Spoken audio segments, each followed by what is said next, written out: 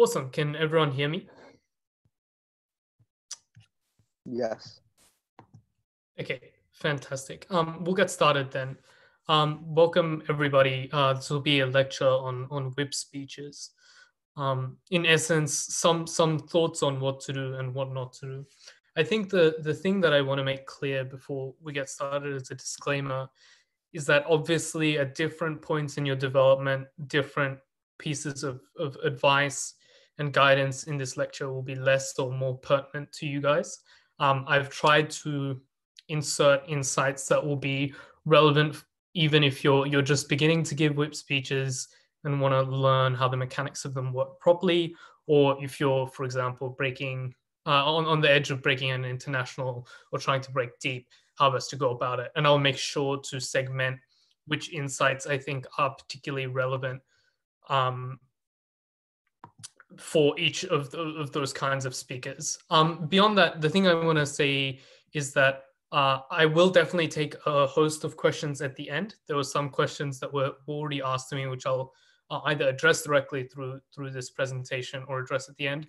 But if you feel like there's a pressing question on something that I am covering in the moment, feel free to type it in the chat. And I think the people at AU are also going to type some of the comments from the YouTube live stream in the chat too, so I'll make sure to answer them as I go along. Okay, let's get started then. I think the first thing is just some do nots that I'm going to flag at the beginning that will become clearer as we go along. The first do not of whip speeches is a thing that I've flagged here as a terrible trend in debating of non-rebuttal. And I want to flag the importance of rebuttal explicitly here, just so you're aware of it. I think much of the advice that I'll be giving is how you deploy your rebuttal. And therefore, it is a complete non-starter if the majority of whip speeches you're currently giving do not feature mostly rebuttal. I think it's very important that you guys understand why that's the case. And we'll get to the mechanics and the theory of it in a moment. But I think do not, under any circumstances, revert to whip speeches in which you generically weigh abstract priorities as a substitute for actual response. It makes it very difficult to judge those debates, and it likely means you do not get the credit that you otherwise would have gotten had you engaged in direct responses. The second thing that I want to flag as a complete non-starter is, I think, repetition of various responses, etc. I think in an attempt to make team-by-team speeches very clear to judges, even when there is no real delineation in the material between two teams, or no real difference in the response that you'd give to material from both sides of the bench. There's a tendency to repeat in a lot of the judging that I've done, which is quite frankly inefficient and a waste of your time. You have 7 minutes to both rebuild and rebut, weigh, all of that stuff. And I think it's important to maximize efficiency. The last thing is, I think it's very important not to leave any priorities or intuitions implicit in your cases. I think whip is the perfect place to explicate a lot of the insights you have that you think that'll be important in the way that the debate is adjudicated. So don't leave those insights up to the judge to pull out. I'd recommend you get ahead of them. All of these will become clearer, but I wanted to start with these just as a flag, even for the people who are getting started, why these things are definitely no-go zones, and I hope you see the rest of the lecture through some of this lens. So before we get on to sort of my tips on whip speeches, I want to revise the objective of BP debating just so that it gives intent to your whip speeches, because I think the best whip speeches are ones that have a comprehensive and quite in-depth understanding of what whip speeches are supposed to do in the context of BP debating specifically. So I think, as I've flagged here, winning in BP debating is unique, but it's also extremely unpredictable. And I think what whip does is that it provides you a point of predictability where it does not exist. You have seen the debate play out. You have seen all of the speeches, essentially, unless you're gov whip, and even still, you've seen the vast majority of them. you've got a clear thing that you have to defend in that extension. And I think given the unpredictability of comparisons and of judging, whip is a unique place at which you can exploit the fact that you come late in the debate and that you can win the debate quite clearly from there.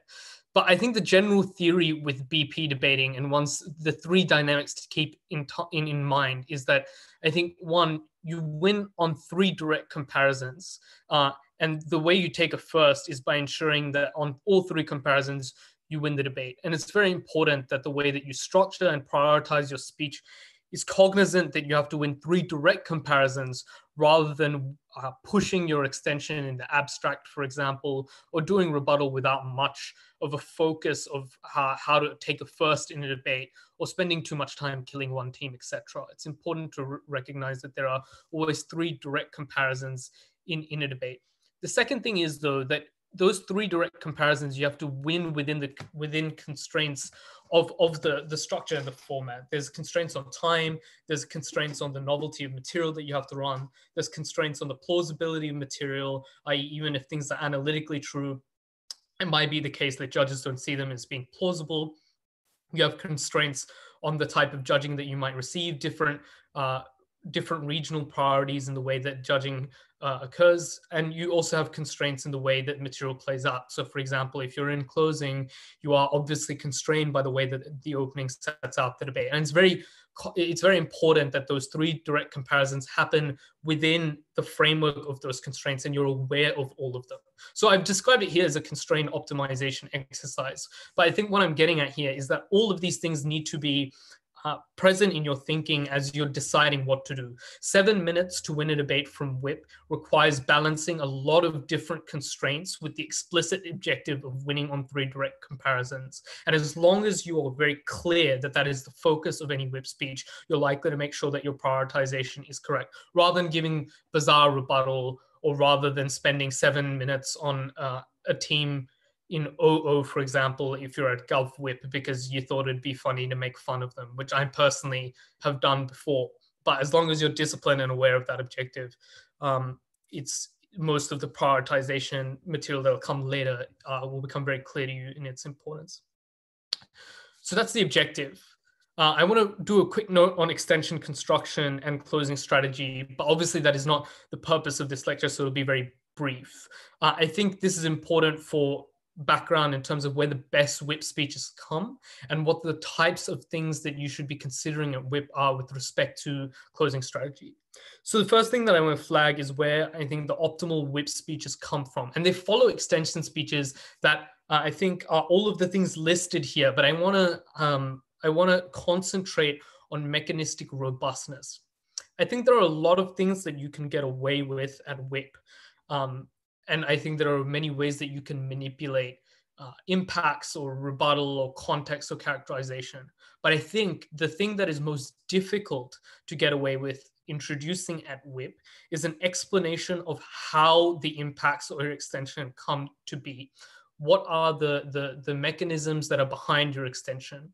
And I think, therefore, any optimal whip speech will come after an extension speech that at the very least is mechanistically robust enough such that the main benefits of the extension stand within the confines of the extension speech. And of course, you can defend those core mechanisms, you can add characterization, you can do intuition pumps that show that those mechanisms are plausible, but the actual explanation of how those mechanisms work and lead to an end outcome must come in the extension speech. And it is very, very difficult to win at whip if your extension speaker does limited work in showing how the outcomes come about. I think there are debates in which even outcomes and impacts have been very unclear in the extension speech of my partner in some instances, but I've been able to get away with the fact that those were unclear because the mechanisms were there. Whereas it is very difficult to have a set of outcomes and impacts in your extension speech without mechanisms and providing the mechanisms in whip.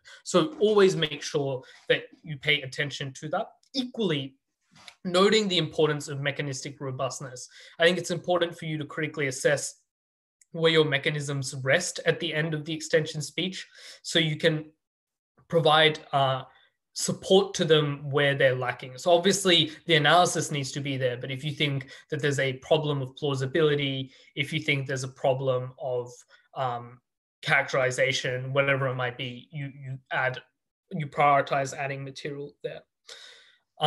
So I think that's the optimal whip speech. It follows those criteria there.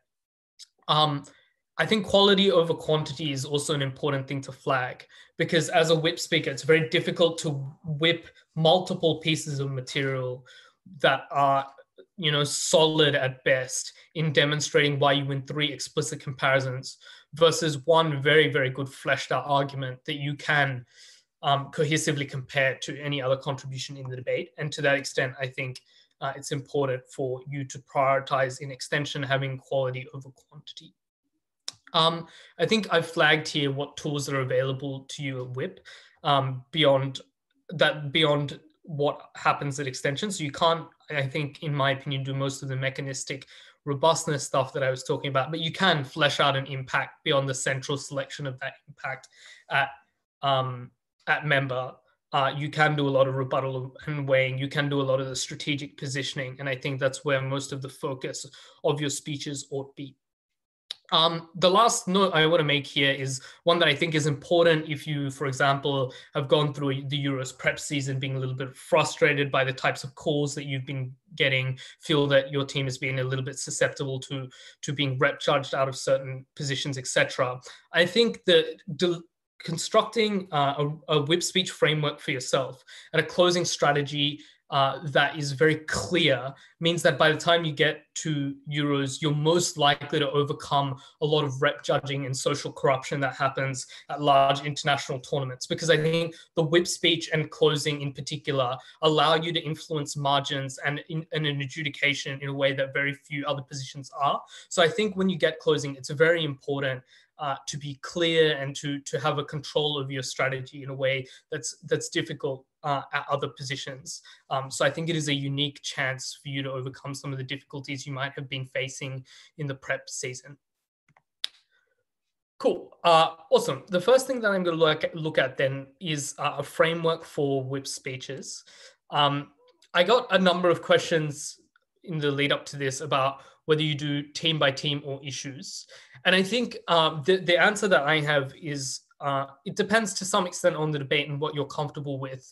But I believe that any proper whip structure should prioritize some combination of the two extremes, which is a very focused whip speech on making comparisons between each of the two teams, but also with an emphasis on the issues within the debate rather than extraneous sort of pieces of material that come out from the other side. So prioritizing the correct issues whilst also making sure that you tie those issues back to a team by team comparison is very important. I don't buy into the thinking that if you are giving a team by team whip, you're missing out on the things that are important in debates. I think a team by team whip often imposes a focus that reminds you of what your objective in the debate is, going back to the first slide we were talking about. And to that end, I think the team by team whip is important. I will give an example structure as to what I do a bit later on, but it attempts to put both a focus of those team comparisons and the issues in the debate together in a way that I think gets rewarded quite heavily. So very quickly, the things that I will look at, I think whip speeches do 3 things. The first is strategic positioning of the extension. So why does the extension comparatively win the debate in and of itself? And this will be the first and primary piece of weighing that you do that'll win you most debates. And in instances where you think you're winning, it'll allow you to win by large margins, because it shows that irrespective of engaging in rebuttal or whatever other considerations in the debate, you guys have constructed a case at extension that's so robust that it wins the debate outright. And I think that strategic positioning of the extension is both important such that the judge sees your extension and your material credibly and thinks that it is legitimate, but also because it makes it very clear to the judge what your path to victory is in the debate. How does the material that you have pushed out win the debate outside of the rebuttal and the rebuilding and all of the other things that you're going to do? So having a section of your speech, or whether it's throughout, where you use pieces of your extension to show why they explicitly win on other teams' metrics, or why the impacts in and of themselves debate winning as compared to the other things that have come out, is very important.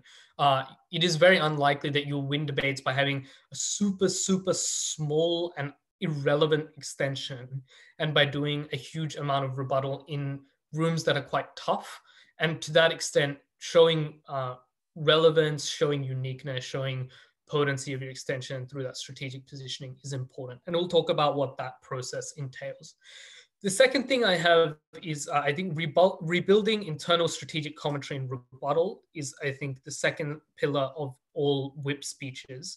And I flagged here that it's important to do that in that order. I'll explain why in a moment, but I think this is what most people think that whip speeches largely are. And it is like the majority of the grunt work that you're going to do in a whip speech. But I think it is important to recognize what role each of these things plays, and we'll discuss that. And finally, weighing rebuilt extensions against refuted claims from the other side makes it easier for you to win debates, and makes debates fairer, essentially, because you're not weighing, you're not weighing a claim that in and of itself compared to something that is extremely small.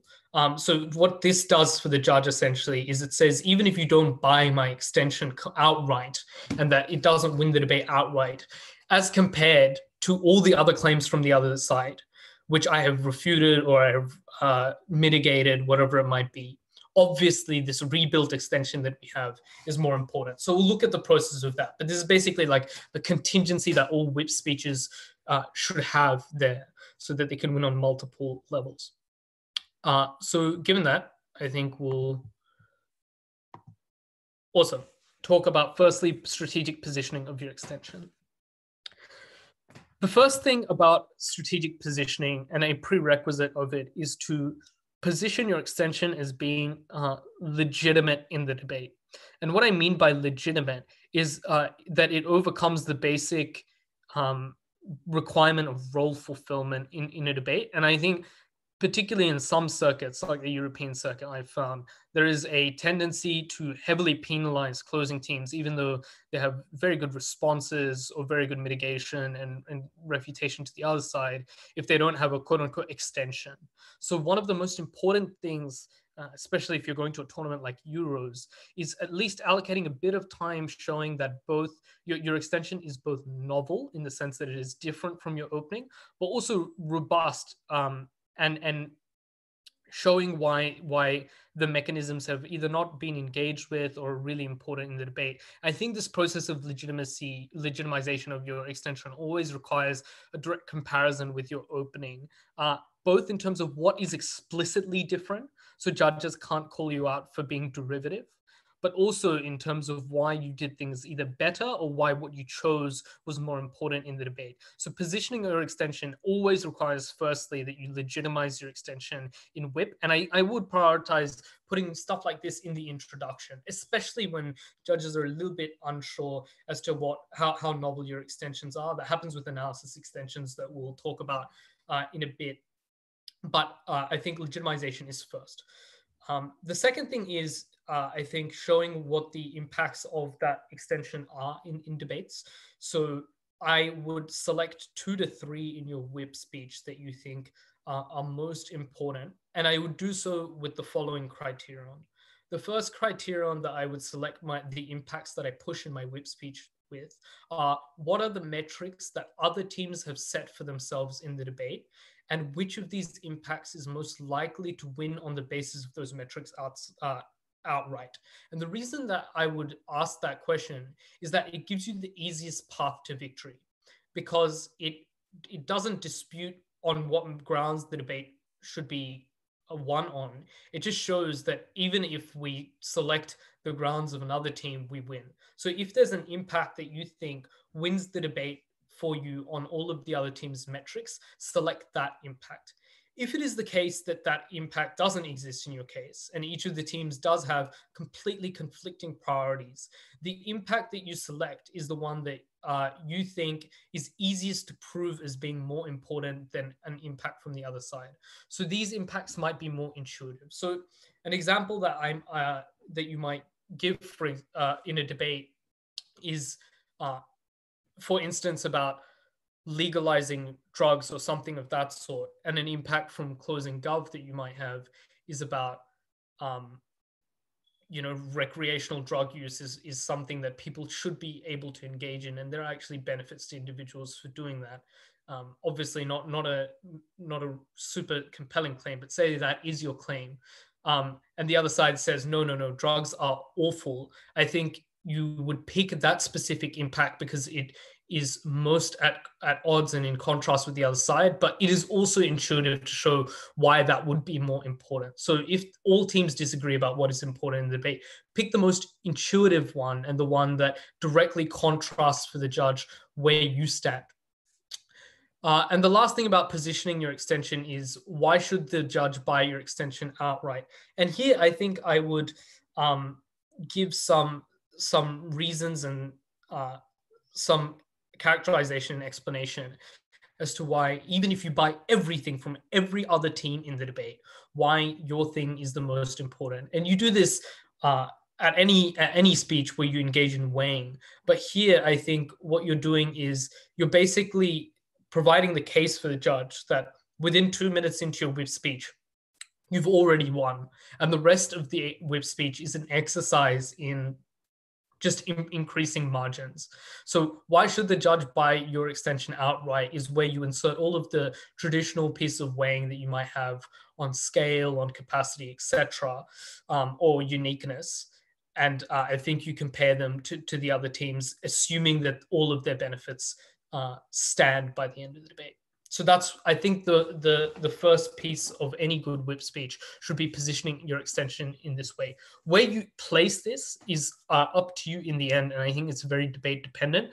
I personally have a 3-minute sort of monologue at the beginning of all of my whip speeches that do all of these things before I engage in explicit rebuttal and refutation. Just to flag what the extension is, why it's legitimate, why it's important, why it should win the debate, even if I do no rebuttal whatsoever in the mind of the judge. So I can spend the next 4 minutes actually increasing the margins, or if that explanation doesn't pay off, make it clear to the judge that even if that explanation is not bought, that when you weigh these things after they play out in the debate, why you should prioritize our claims. But yeah, that might be one way you do it. The other way you might position your extension is if you have multiple pieces of extension that hit different issues, you might prioritize them at the beginning of each issue and say something like, the first issue is this. Our claim on this specific issue was X. Obviously, X was the most important claim compared to Y and Z, which come from the other teams in this debate. So we win outright. But even if we don't win outright, here is why X wins compared to Y and Z when you examine those claims after resolving rebuttal and weighing, etc. So you might do it at the beginning of each of the themes as well. But it's really important that you make the case to the judge that your extension wins outright. Cool. Awesome. I will get to some of the questions in the chat at the end because I think they more neatly fit into latter parts of it. So that's the first piece, first pillar of good whip speeches. The second thing is, the second thing is on rebuttal, rebuilding, and strategic commentary.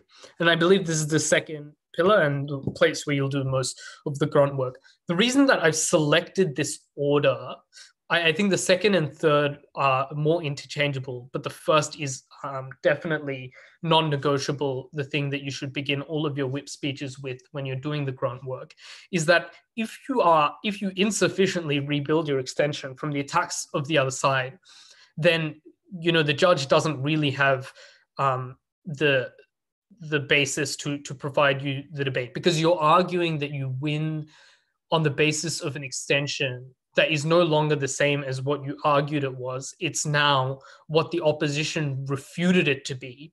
So they're basically taking a refuted extension and weighing that against the rest of the debate, rather than a robust extension and weighing it against the rest of the debate. So it's really important that if you're speaking whip, the first thing that you do is that you rebuild your extension. And I think there are 3 things here that I have about rebuilding extensions.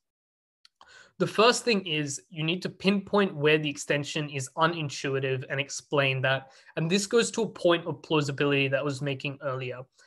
It might be the case that you have a substantive extension that's very analytically well proven, but a judge just believes that the extension is completely implausible and chucks it out. This is not great judging, but it's the unfortunate reality of much judging around the world. And unfortunately, it's important when you think you're running a particularly counterintuitive extension, or the judge is not fully buying the intuition of your extensions, to pick the places in which you think is unintuitive and rebuild the intuitions there. That's the most important one if the mechanisms and all of that other stuff is intact. The second thing is critically listening to your member speech to determine where the gaps in extension are. And what I mean by this is obviously most of the mechanisms should be there.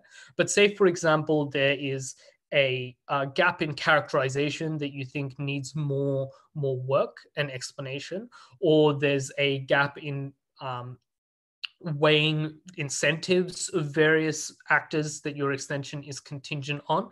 So it's really important for you to listen to your own extension speaker, much like you would listen to a speaker of any other team in the debate, such that you're responding to them. But in this case, you're going to use the information that you get from listening to your own member speaker to provide the gaps additional weight. And the reason this is particularly important at GovWhip is because obviously OpWhip can exploit a lot of those gaps if you don't fill them in. But even at OpWhip is if you don't fill those gaps in, you don't know to what extent the judge will penalize you for having those gaps in your explanation.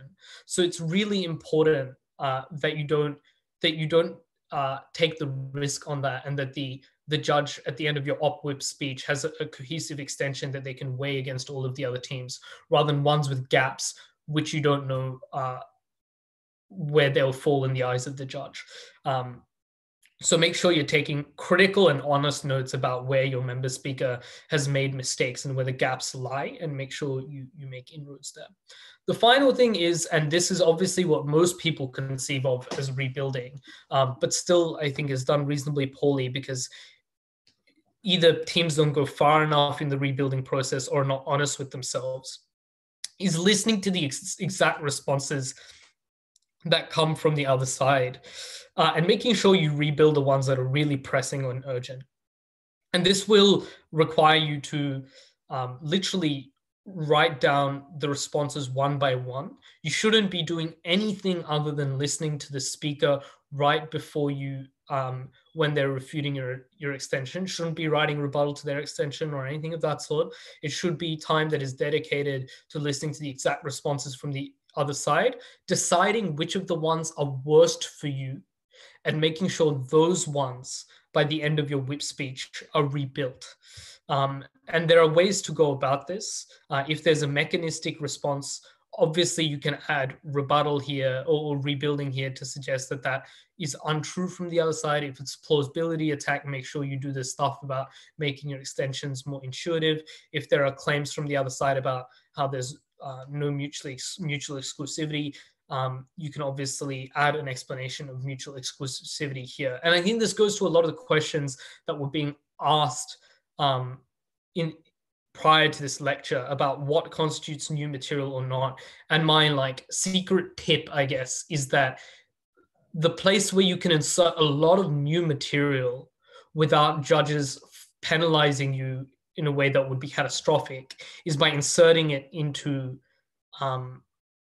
your rebuilding, such that it looks like you're just defending your extension rather than providing new material that shouldn't be counted. But if you don't rebuild from that, you're not going to win, because in the explicit comparisons, now you have a poor extension that's weighed against OG, OO, CO, for example, rather than one that is rebuilt and robust.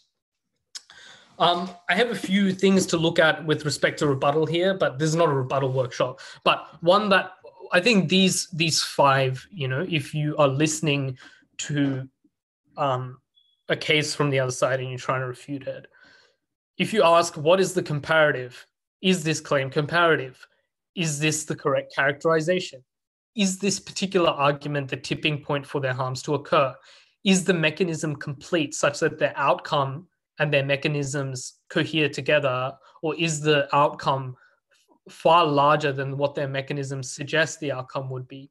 How do I mitigate this claim such that I make the argument smaller? If you just ask these questions critically as claims from the other side are coming out, it's really easy to think of responses. I think one of the questions that I was asked is, how do you do so much at once? And it's just, as teams are speaking and forwarding their central claims, you ask any of these questions and you very quickly come up with responses to the other side.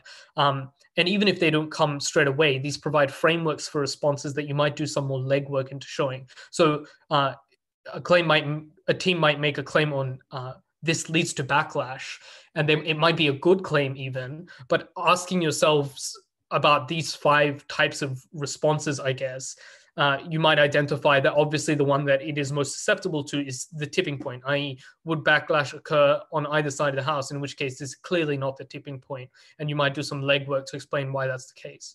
Or more likely, especially in sort of mid-tier rooms, is you ask any of these 5 critically as you're listening to the other side, and you come up with responses straight away, like, this claim is obviously uncomparative, or the characterization of this claim is obviously incorrect, so I can reject its premise. Or clearly the outcome, the US leaving the UN is not something that at all is coherent with the mechanisms they give, which is Donald Trump's a bit angry, for example, in a debate. And to that extent, in most rooms, if you just ask these, it's very easy to come up with those responses. But make sure you do direct rebuttal work, as I flagged at the very, very beginning. The last thing here is on strategic commentary. And I think this is very important, especially if you're a team that feels very frustrated at the moment that the judge is not recognizing all the good work you're doing. And this, I think, is the debating equivalent of spoon feeding your judge. And that is making sure you're telling the judge how you intend to win the debate or a specific comparison. So you might say at the beginning of an issue, opening government's claims were heavily contingent on backlash manifesting. If we could prove to you that backlash would not manifest, and instead people would cohesively engage with a social group, then they lose the debate. And that way the judge very clearly sees how you intend on winning the comparison and can track the rebuttal and the rebuilding that you make in the context of that strategic commentary. And it really makes it difficult for judges to discount, because you've gone from A, which is point A, which is an explanation of how you're going to win, all the grunt work in between, which is rebuttal, rebuilding, and then point C, which is an explanation of where you've left the debate. And that, I think, is the second part of strategic commentary, is after you've done all the good work, it's almost like collecting your trophy at the end of the day and saying, so I have shown you X, which has Y impact on the opening government case, which means at the end of the debate, you're actually weighing a worse opening government case than you had initially thought. And when weighing that worse opening government case to what we bring you, it's clear they lose the debate. And just providing a wrapping up of issues such that the judge is easily able to litigate between them is, I think, the way to go on that. Cool. So the last thing then is on not weighing analysis extensions. It's on weighing generally. So you, at this point, have given judges a reason why your extension already wins the debate in and of itself. You've given them huge number of responses. You've rebuilt your extension. You've explained what you're going to do. You've done most of the grunt work. Now this last skill that you deploy at WIP is almost like an insurance policy. It's you weigh all of the good legwork you've done to affect different teams' cases to all of the legwork you've done to make sure that your case is still robust. and bring it all together for the judge. And I think there are two types of weighing that you should do in your whip speech. The first is internal weighing, which I think at times will come in the form of rebuttal, but I want to flag it in this section as an explicit thing, just so you guys remember that in debates, characterization comparisons often can win you the debate wholesale. So these internal weighing in such scenarios is basically identifying characterizations that are contentious and weighing which one is more likely in a debate. And doing this level of weighing will often win you clashes where you're directly comparing which side gets the same benefits, for example, or which side gets the same harm, but it's worse. And in those instances, internal weighing really helps you tip the scales in your favor. And that's something to really do in debates about social movements or political strategy, etc. That internal weighing is really important. But I think the vast majority of weighing you'll do in the way that I'm describing, which is bringing all of your work together, is external weighing. And this is weighing discrete and distinctive outcomes against each other. And this is where you say, oh, gee, we've given 4 or 5 responses to them. So say they initially claimed that 1,000 people were helped. We've proven by the end of the responses that we've given you at OpWhip that only 50 people are helped, which means if you compare opening government's 50 people being helped at the end of our rebuttal versus the 1,000 people we help at the end of our rebuilding and our extension, it's very clear that we win this debate. Or opening government wants X priority. We think X priority is wrong for all of these reasons. We want to instead pursue Y priority. And obviously, Y priority is more important. If we go back to, for example, the drug debate, obviously we think enabling free choice is more important than the harms, than preventing some of these harms. And this might be the reason why. And just doing the external weighing and tying that all together. So as I said, I think there's a contingency, because even if your judge doesn't buy your initial strategic positioning about why you win in and of itself, it makes it much easier for you to win if you just compare mitigated and defeated claims to robust claims from your side. And I think the best thing about this is you've already done most of the legwork. This is just about explaining how that legwork ties into weighing specific issues. And I think you should do this at the end of, if you give issue by issue whips at the end of each issue. If you're doing team by team whips, you should do it by showing what the state of the other team's case is and comparing that directly and weighing it against yours. But it should definitely come at the end of your legwork rather than at the beginning. So I think in some ways your strategic positioning and your weighing is similar, but I've flagged this particular slide on weighing and the things described in it as a process that you undergo when you've done most of the legwork, rather than the strategic positioning that happens when you show why you win the debate in and of itself. So these are the 3 skills that I think are important for any whip to understand and master. And based on the debate, you will change the intensity with which they're deployed. You'll change the structure. You'll change where you prioritize. But all good whip speeches will have an explanation of why you win in and of itself, why the other team's cases are a bit poor, essentially, and why your claim is robust, and how those things weigh out. And if you do that for 3 distinct comparisons, then you're very, very likely to take the debate and win it. I think the important thing with all of this, and something that I'm going to flag a little bit later, is that this requires complete honesty with what the other teams run, so you aren't applying these skills improperly, such that the judge doesn't believe you, or obviously your rebuttal is disingenuous and doesn't do what you want it to. But also honesty with respect to your own case, so that you do the requisite legwork, such that you demonstrate why a thing that might sound unintuitive in the way that it comes out is actually, in fact, a debate-winning impact, rather than assuming that obviously it was intuitive, so it'll win us the debate. Otherwise, you'll be disappointed. It's very important to be honest with yourselves as to what comes out of the other side in your own case then. Awesome. A quick note on GovWhip. But before that, I'm going to do some stuff on prioritizing material. So the question is asked then, how do I apply these skills, and in what order / to what teams do I do it to? I think there are three things about prioritization that are very important.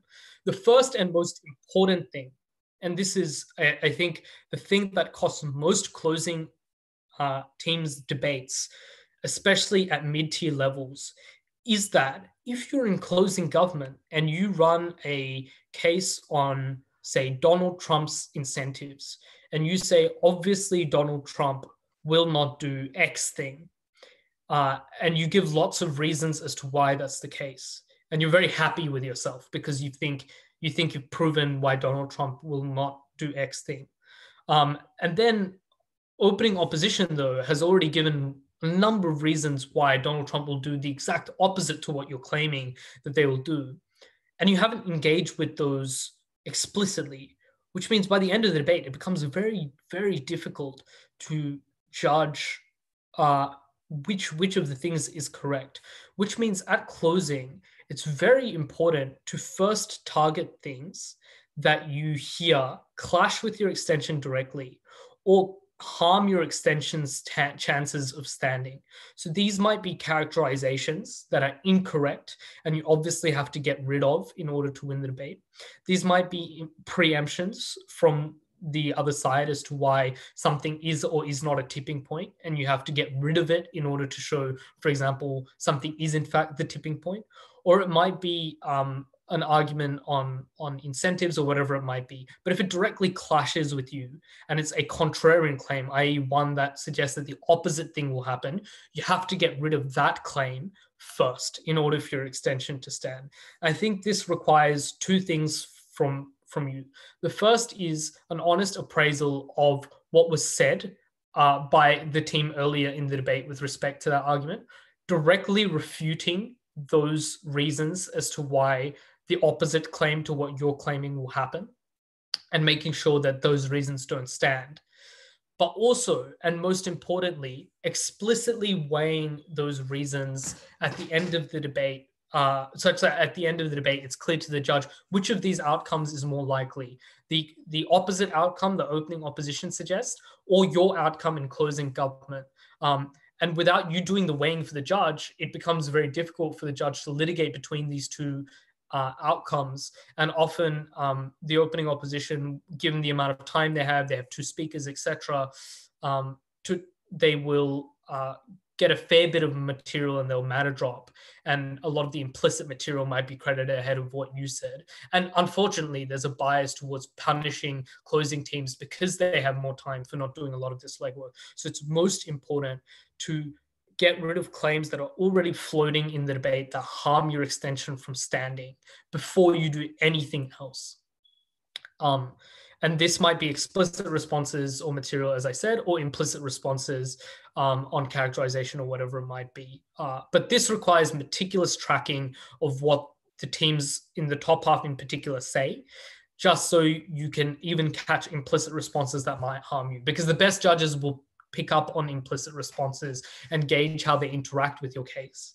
And if you haven't dealt with them, then you're in trouble if those implicit responses are reasonably robust. The second thing to prioritize then, after you've made sure that all material that compromises your extension has basically been disproven, is practicing risk aversion. So especially in rounds, having 1 point is better than having 0 points, and having 2 points is better than having 1 point. And to that extent, I think it means avoiding a fourth before anything else. So using your whip speech, unless it's super, super, super clear that a team has taken a fourth and you don't need to engage with them at all, I think it is very important that you prevent yourself from taking the fourth, whether that be in the first 30 seconds, the first minute, the first 3 minutes, because then you aren't fourthing and you're obviously on better track towards the break. Rather than, for example, being very close to a team on the third, fourth split, but deciding, no, I really want to take out the team that's coming first and risk coming fourth. Trust me, first or fourth extensions or whip strategies are not worth it the vast majority of instances. And working your way upwards is always better in terms of an expected points, essentially, total that you will have. So kill the team that you think is coming fourth, and then kill the team that you think is coming third or second, and then kill the team that you think you have to beat in order to take a first in that order, especially in rounds. I think in out rounds, this makes sense as well. You only have to take a second in order to go through in most out rounds except the grand final. And I think in those out rounds, picking two teams that you want to kill in order to get through is important. So just think about the easiest way for you to maximize points in the round, and the easiest way for you to kill two teams in a round, in an out round, and focus on dealing with that before you do anything else. So risk aversion is very important. The last thing I have as to how to prioritize material is reading the judge and the round reaction to your extension and prioritizing accordingly.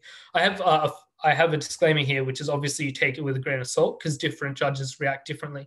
But often it's very easy to tell whether a judge in the round is buying your extension or not, whether they think it is intuitive or not. And if you think there is a specific part about the extension that they're not buying, and it's important for you that particular piece of extension stands, spend time on bolstering its intuitions, grounding it in the real world such that judges know exactly what you're talking about, and making sure that the judge's reactions change. Or if a judge obviously buys a particular argument and all the mechanisms associated with it, spending 4 minutes is a reasonable waste of time there. So don't do that either. So reading the judge can often be quite a helpful way to prioritize that. And obviously, if the other team gets up and really flippantly dismisses your extension, but it sounds compelling in the way that they dismiss it, it'll take a lot of work in the next speech, but it's important for you to reclaim the narrative of your extension. So if they say, what a dumb extension, ha ha ha, you want to make sure that by the end of your whip speech, all of the reasons as to why your extensions sound really stupid coming out of the other team do not stand anymore. So bolstering wherever the weaknesses would be in comparison to the reactions of the round is also a way that you might prioritize. So very quickly, note on Gov Whip. I think the thing about Gov Whip is I think in many ways it's the most difficult position in the debate. There's a lot of legwork to be done. You have to do all of the things that I was talking about with respect to your own extension, but you also have heard an extension from the other side and you have to get rid of it immediately. And that is quite a difficult task to do. And if you do it incorrectly, it just means that the op whip, whom no one responds to, has a lot of maneuvering capacity. So to prevent an op whip from being able to control an entire debate and to ensure that you take it over your CO team, I think the best way to do so is to think of structural responses with the CO case. And what I mean by structural responses are ones that are mechanistic in nature, because as I said, it's very difficult for a whip speaker to rebuild mechanisms without judges seeing it as new material, or even just rebuild something that's so important to their case for a long period of time, because they have to do a whole bunch of other stuff. So if you just rebut the how, the mechanisms, that is often a sufficient way to put an op whip on the back foot. And makes it very difficult for them to win the debate. So that, in combination with, I think, outweighing their extension, which is take their extension generously and believe everything they say. Why still does it lose to you the material in your speech? Makes it, again, very difficult for the op whip because they both have to then show that, no, the mechanisms we provide you are correct. But that's also insufficient because even if they provide the mechanisms, you've proven that it's just not important. So they have to do both of those things. So putting lots of pressure on your op whip speaker is really important. And you can do that often by asking the very quick rebuttal questions I had, which is this comparative? Is this the tipping point, et cetera, et cetera. You labeling something as uncomparative will take 5 seconds to do. At most, it'll take you a 10 to 15 second explanation if it's complex. But an op whip demonstrating, no, our case is in fact comparative, is a lengthy process. Most op whips will have to take a long time to do that. So try and find things that don't take you very much time to argue the CO case struggles with, but will take a lot of time for the op whip to reconstruct. And that's how I think I'd go about gov whip and putting the CO team under pressure. And this allows you, by prioritizing weighing and those structural responses, to do all of the other stuff, prioritizing your rebuilding, doing all of the explicit weighing against the other side, etc. The one thing that I'd flag is normally when I'm speaking gov whip, by the time the member for the opposition stands up, I will have written the vast majority of my speech for the top half out already. So you want to do nothing but provide your undivided attention to the op member speaker, because if you're doing something else, then chances are you will lose to that CO team. Awesome. I very quickly want to look at tracking the debate, because this also came up, how best you can go about that. And then analysis extensions. Okay. First, analysis extensions. I guess that's the best order to go in. So one of the questions that I often get asked is, well, like if I just have more reasons why something is true, how do I actually win? It seems pretty difficult, right? Because the opening has decent reasons as to why something is the case, and they burn a lot of material. I'm on the back foot. Seems pretty difficult to win. And I want to flag here that it is a tendency of many people to think that taking a second is a bad thing, and it isn't a bad thing. So analysis extensions in some instances may not allow you to win debates, which is unfortunate, but it's a testament to a very good opening that has left you with so little material that you have to prioritize running simply analysis. And it's okay to take the second behind that team. But if you have an analysis extension, focusing all of your time on trying to win may be a bad strategy.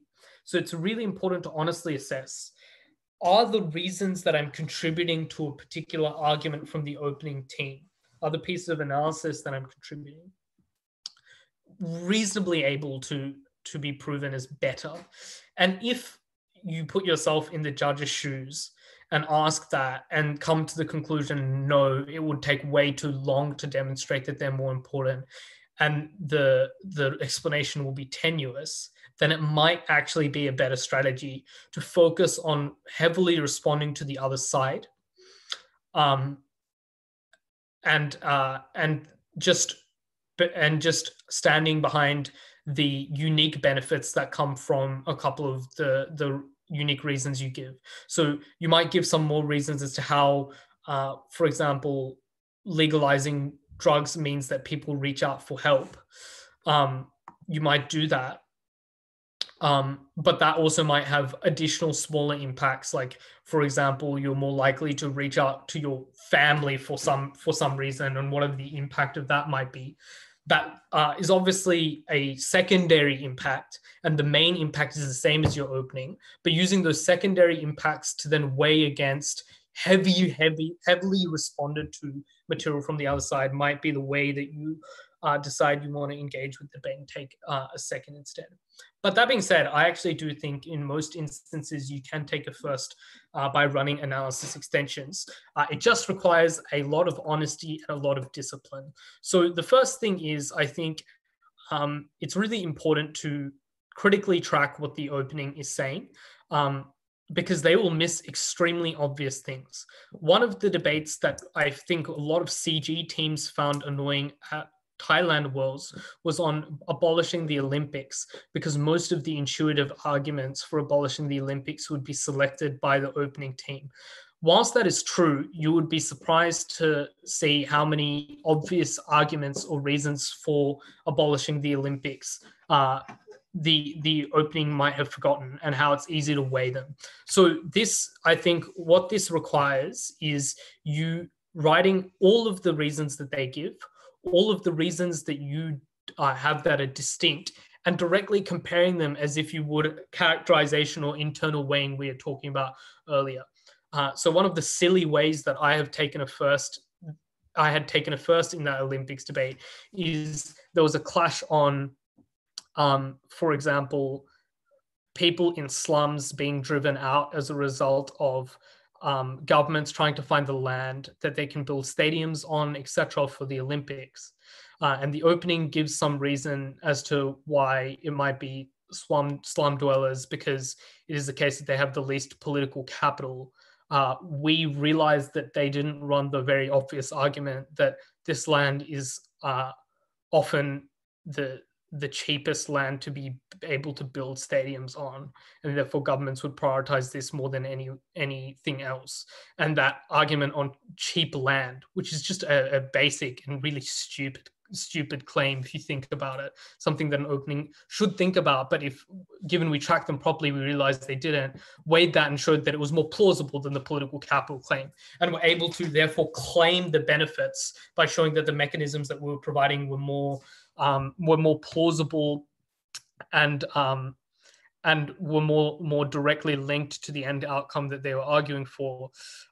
And that might be a way you do it, but it requires very meticulous tracking. So I think when you're in debates where you realize, hey, there's not that much material on our side, it's really important then to be disciplined as a whip speaker and write down exactly what your opening is saying, because you know that there's a chance you might run an analysis extension, and almost be like, our opening said X thing. That is fine. We said Y thing. Here's why X thing is less important than Y thing in pursuit of Z outcome. Here's why cheap land is a more compelling reason as to why people who live in slums will be driven out than their access to political capital, and doing an explicit way up there would be the way that you go about it.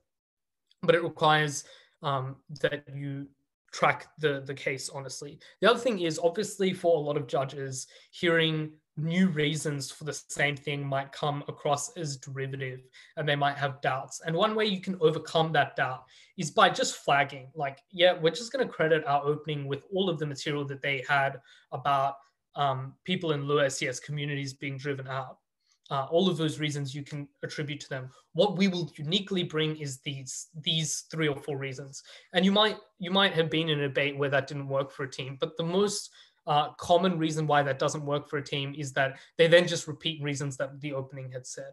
If you honestly say, yeah, these were reasons 1, 2, 3 that the opening brought, and here's the other 3 reasons that we will bring, and they're actually honest, then the judge will be like, yeah, that's fair enough. Let's see how these reasons play out, rather than you disingenuously claiming you're going to contribute something to the debate when you're not. So don't repackage mechanisms and analysis that has come out. It's often like not that useful. Pick ones that are new instead, and just be honest about the fact that they are new reasons for the same argument, or a new characterization for the same argument. So that's how I'd go about weighing analysis extensions. A particularly prevalent problem, given motions are becoming increasingly shallow and CA teams think less and less about the depth of motion, sadly. Okay, final thing on tracking debates.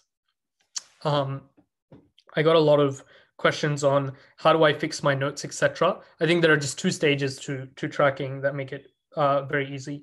If any of you have seen me debate, I use, I think, 9 markers, 9 different colored markers in a debate, 3 shades of green, 3 shades of pink, and 3 shades of blue, 1 for each team. And different shades represent different parts to a particular team's case. So for example, blue is normally for opening government. So the darkest shade of blue will be about what their argument and largest impact are. The medium shade of blue, the sort of one in between, will be what the specific mechanisms are. And then the lighter shade of blue will be my comments. So it'll be a comment right underneath. This is uncomparative. This is not the tipping point. This characterization is incorrect. This does not engage with X, whatever it might be. And that allows me to, prioritize the most important stuff, because I'm listening, identifying what the most important mechanisms set out by each of the teams are. But I've already done a lot of the legwork by making comments, by thinking critically about how the case is coming out. And those comments make it very easy for me to copy responses down to a piece of paper. So normally you can do both simultaneously, so you can track. And when you think a team is focusing on less relevant issues in the debate that you can easily respond to without doing a whole lot of writing, you might transcribe the most important write-up that you had in tracking into your speech and do all the rebuttal stuff there. But as I said, I think a rule of thumb is generally by the time you begin the closing, you should have all of the reasons why you've beaten your opening already written out. Because if you think critically as their material is coming out and you're writing material and you're writing your speech as it's going, there should be no reason why you would have to write a whole host of stuff for top half while CEO is speaking, for example. So doing as much hard work as possible early is probably the way to go with respect to tracking. But the other thing that I'd say is it's actually not that important unless in select instances, for example, when you're running an analysis extension, obviously writing almost everything that your opening is saying on a given issue that you're also running with is important. But in the majority of instances, you don't have to write everything rather that the other team says. You just have to pinpoint what is the big argument / impact, what are the big mechanisms that this relies on, and what are my comments on those things. And as long as you go argument / impact, 2 or 3 big mechanisms, my comment for each of the arguments from the other team, you've written a sufficient amount. You don't have a huge amount of paper to deal with. You don't have a huge amount to stuff into your speech. It's just the most important material that's coming out. So you're prioritizing your analysis correctly. If you do write a lot, for example, and are able to decipher what is important and what is not,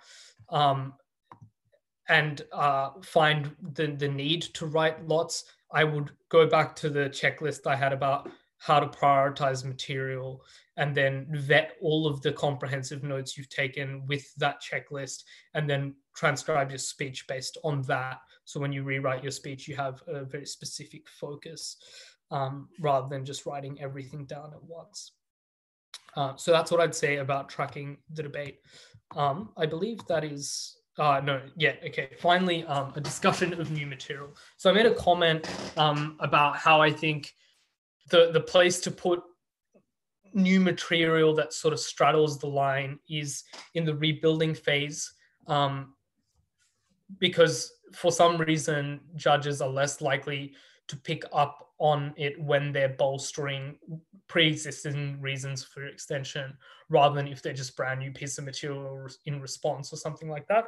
So I think for the most part, you can get away with not presenting explicitly new material, but material that is kind of new, but goes to things that have already been said. So new characterization for a mechanism that already exists, or a piece of response that you're giving to the other side that might argue that incentives actually exist in another sense. These are all acceptable ways to go about it, but providing mechanisms for why your an extension stands is, in my opinion, like the absolute line that shouldn't be crossed. I think most judges are sensible enough to see that this is clearly something that, if you're at whip, for example, and are providing new mechanisms for material, like, that's pretty unacceptable. And I think one of the tactics that works at GovWhip, for example, if you find that an op member has not actually done much mechanistic work, is just flagging for a judge that a op whip cannot add that much new material, because it is just against the rules of the activity. So making sure you do that and making clear for the judges what is okay and what is not. The last thing that I want to flag is not here explicitly, but I think is one of the issues that I see quite often and that people don't seemingly discuss, and that is repeating responses. I think much like material that comes out in the extension speech having to be new, if you just repeat responses that your opening gives to OO, for example, and claim it to yourself, I think that most sensible judges would not credit that. So obviously you can flag that opening government gives this response and it's pretty effective in reducing the extent of opening opposition's claim, and flagging that for the judge is fine. But in order for you to win that explicit comparison, you will have to give new responses. So don't rely on responses that have already come out in the debate, because much like having derivative material, derivative responses can actually harm you in debates. So that's important. I think the last thing that I had here on new material is I actually don't have a very strong opinion on what new material is or is not. I think the community should discuss how material ought to be evaluated. And I think in a lot of instances it's on a case-by-case basis as to what can be credited or not.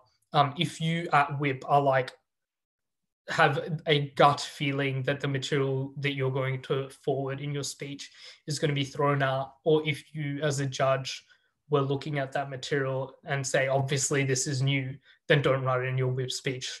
So a lot of this is discretionary actions that you take, and judgment calls that you make, which will be based on the nature of the round and the judging panel you have, etc. So that would be my advice on new material.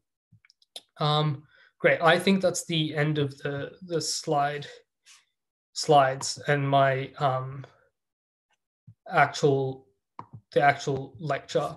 I think what I'll do now is take questions from both the YouTube stream and in the comments here. So one of the questions we got was, when opening runs a principled case and your extension is utilitarian, how do you weigh your extension against the opening team? I think this is often contingent on the nature of the arguments that come out. It is very difficult to prove deontological cases or principled cases, unfortunately, in debating, because most judges don't really know how to weigh that material. So you will have intuition on your side, but the best way to often do it is to show that the actual principled case is contingent on some kind of practical outcome anyway. So if a team is running that you have a right to freedom of religiosity or something like that, if your extension proves that that access to freedom of religiosity increases, you bypass that and enable their principal case to stand.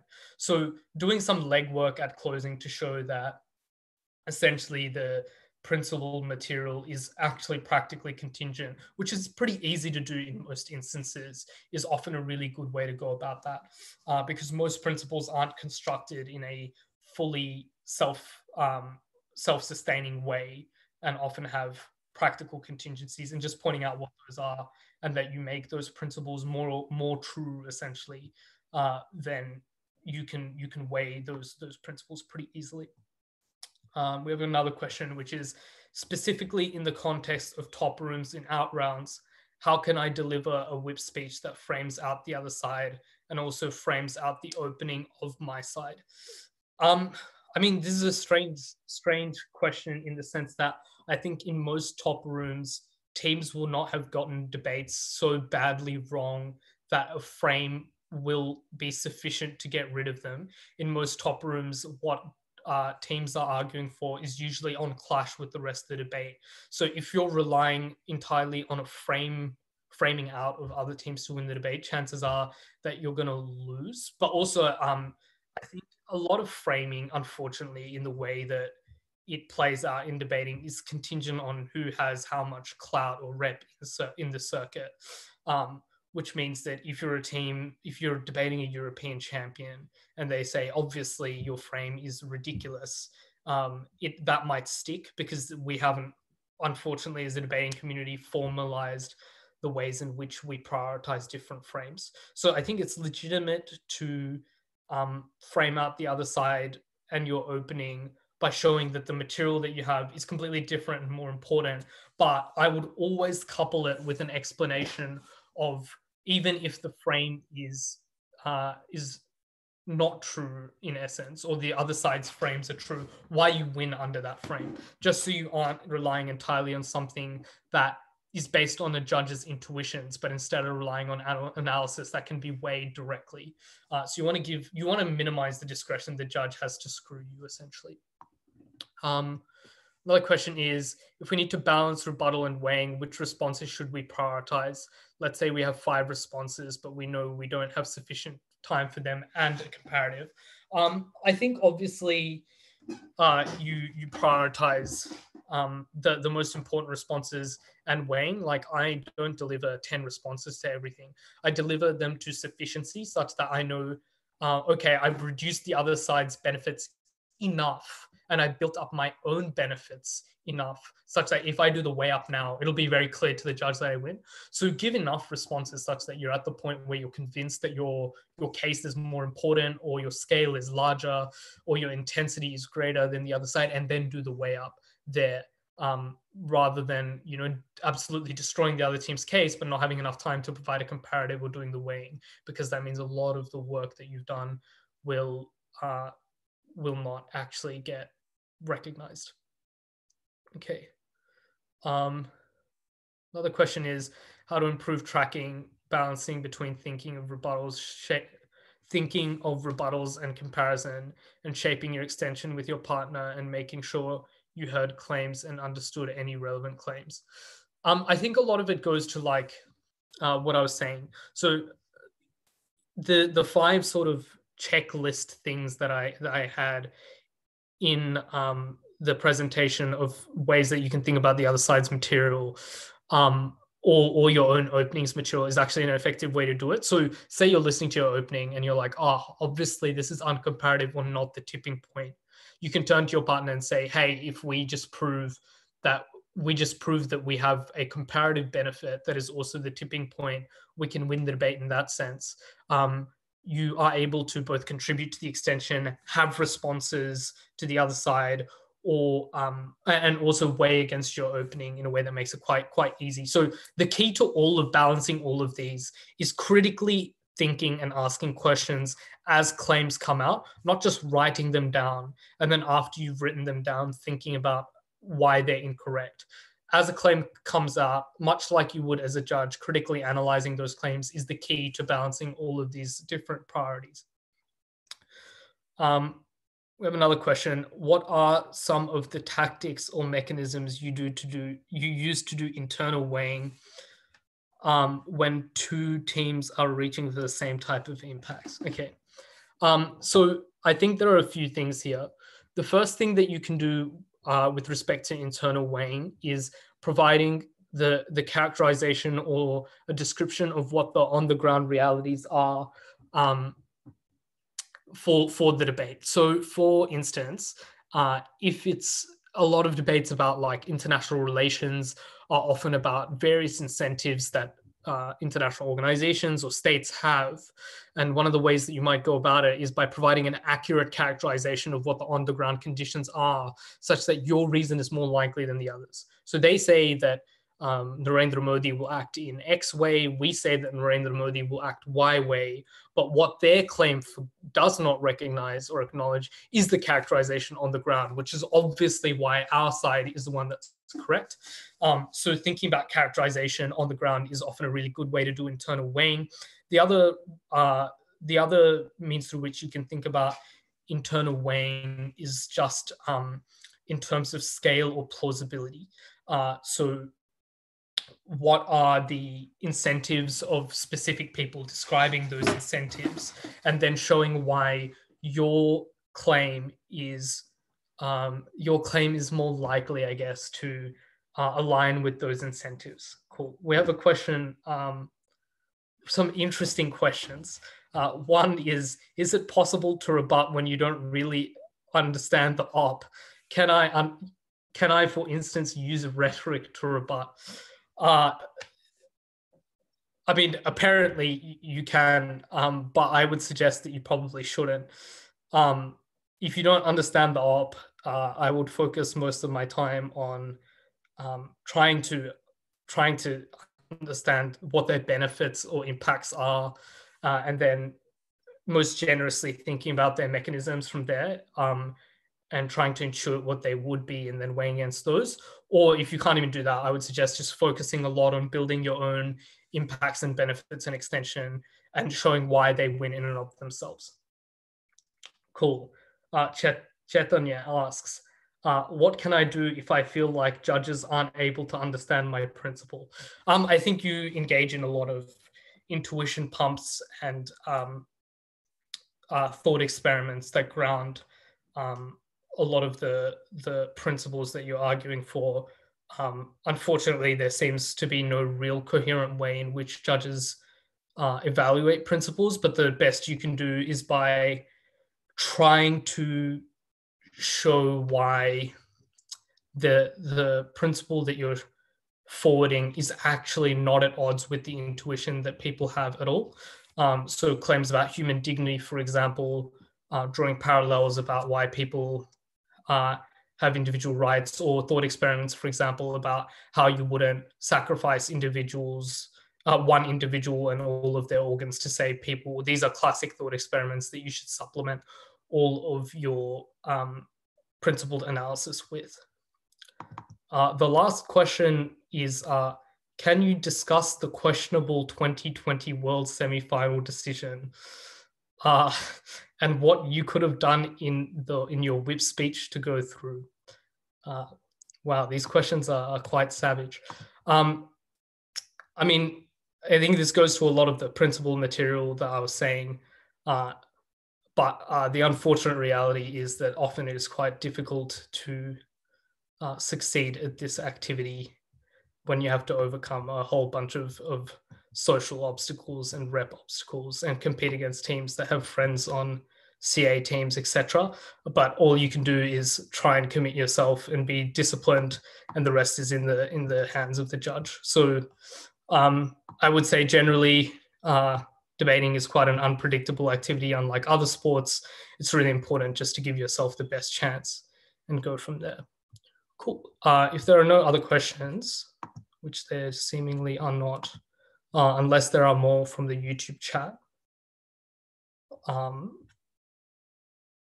there doesn't seem to be.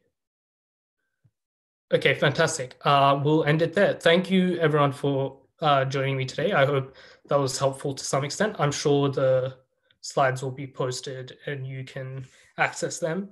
I guess my parting words are just to be very disciplined and to remember that through your whip speech, you just have to really put yourself ahead on 3 explicit comparisons from other teams and trying to make sure that you do so efficiently with your responses, etc. And as long as you're cognizant of that objective, you'll be able to win most debates from whip. Good luck for anyone who's debating at Euros or otherwise. And I think the slides will be posted for you guys to access later. Cheers.